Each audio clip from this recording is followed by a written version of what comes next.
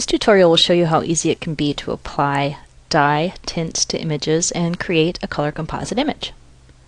In this example, we have 3 different images opened, all acquired in a different channel. So we'll go ahead and right-click on the red image that's open in our workspace right now.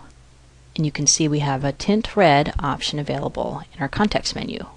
Click on that button and it tints the image red. Now we'll go to our green image, tint that green,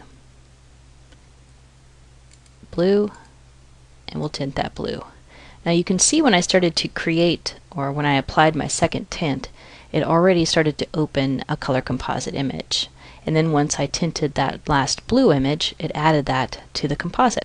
So now we have our color composite dialog opened, and if we wanted to, we could just go ahead and apply to create the final color composite image, which we'll go ahead and do that. And now here is our final composite image. Very nice.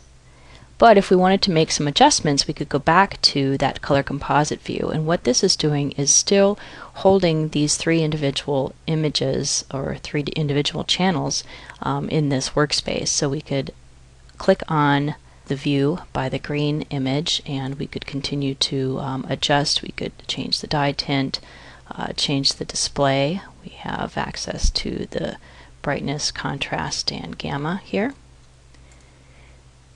And we could do that to each of the different channels. We also have the ability with this little show blink hide tool next to each of the images to either blink that channel so you could see how it's different from the others.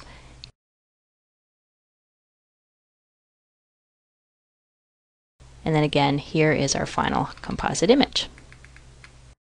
So that's a quick way to create a color composite image from 3 separate channels in Image Pro Insight. We hope this was useful. If you have any questions, please contact your local sales office or a Media Cybernetics representative.